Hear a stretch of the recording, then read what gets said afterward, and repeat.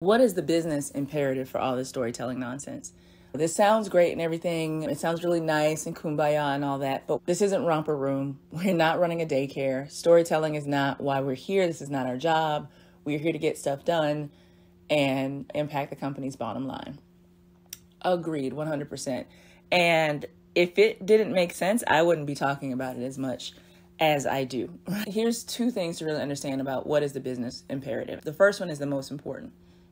If you're in an organization where you're trying to transition from a command and control leadership model, and you're struggling with transitioning to more innovation and more design-driven thinking and distributed leadership, storytelling is a method that will be essential for how you make that transition. If people are used to getting their direction, their activities that they have to do every day from a leader who tells them what to do, and then you're switching to a model where people need to come up with their own ideas of what to do. Yes, your leader has objectives, but you should be out there generating ideas and being little L leaders on your own. If you're just telling people that, you're kind of putting them in a very awkward situation. You've trained them up in a very specific way, and then all of a sudden you're saying do something completely different, and you're not giving them any of the skills or capabilities how to do that. There may even be a lot of deep ingrained fear or anxiety around doing that, because previously in a very command and control organization, that probably would have been a very risky proposition.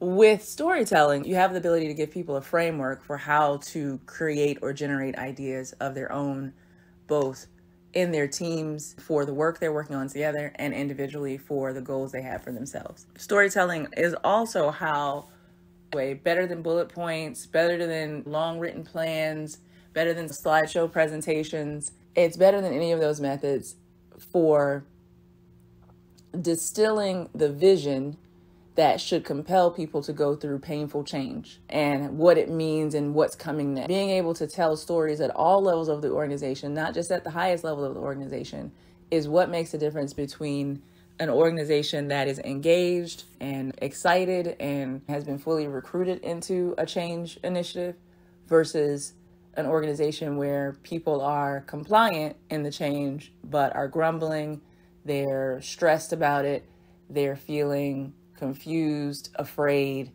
and a great sense of loss. Executive leadership is going to look at it and go, why is everybody dragging on the implementation of this thing? It's because they have no reason that's propelling them forward other than compliance.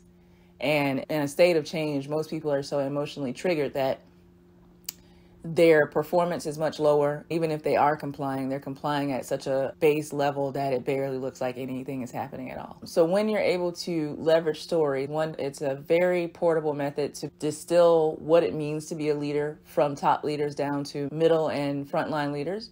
It's a way to help your change initiatives actually have traction and move at a pace that is required for change. There's also a way to transition your organization from being a command and control organization to being an organization driven by ideas and innovation.